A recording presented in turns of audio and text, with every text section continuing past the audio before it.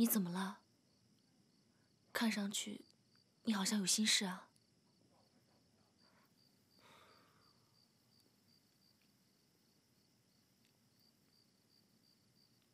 当初我创办历史集团所使用的启动资金，一部分是来自于我母亲的历史珠宝，另一部分是我在大学时期创业所赚到的钱。当时我只有21岁。人生的高度呢，是由每次跌倒的经历垫起来的。最可怕的不是起点低，而是境界低。你觉得我能算得上优秀吗？不是优秀，是卓越。一个人他在正常情况下超常发挥，这叫优秀。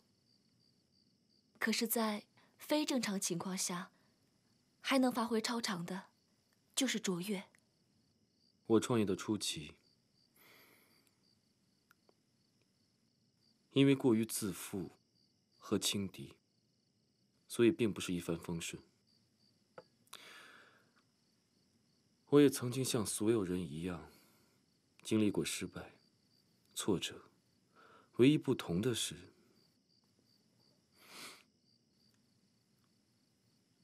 我要比很多人更快地重新站起来。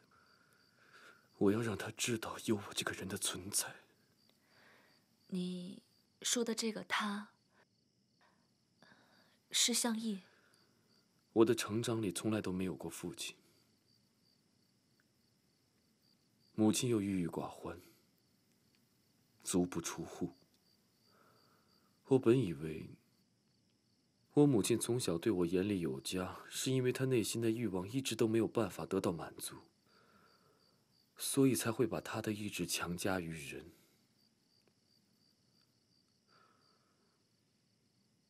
甚至5年前，她打我那一巴掌，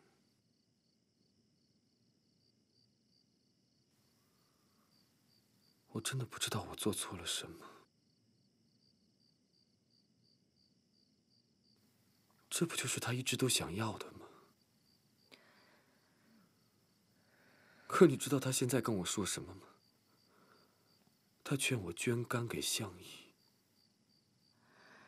其实我觉得，在伯母心里，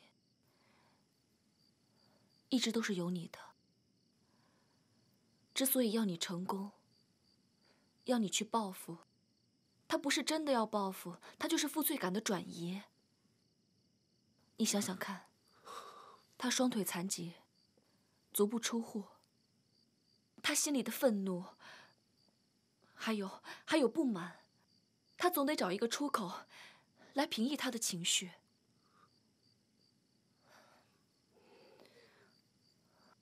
仲谋，结束这场悲剧吧，你可以做到的。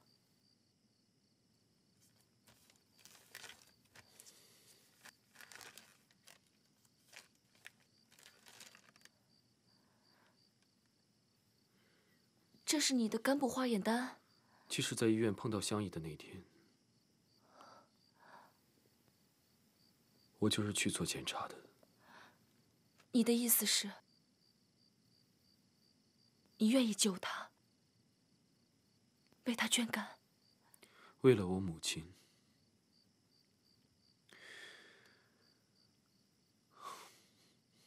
也为了我最爱的家人。我不想有任何的遗憾。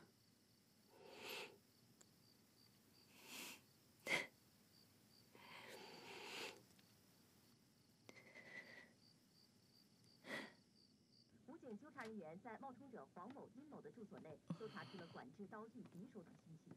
随后，武警纠察人员对2人进行了突击检查。厉总，检查中，黄某对自己假冒军人这一违法行为供认不讳。经调查，黄某、殷某属来沪打工人员，于去年伯母，在这家物业公司当保安。对不起，那天我说话冒犯了您，还请您原谅。奶奶，对不起，以后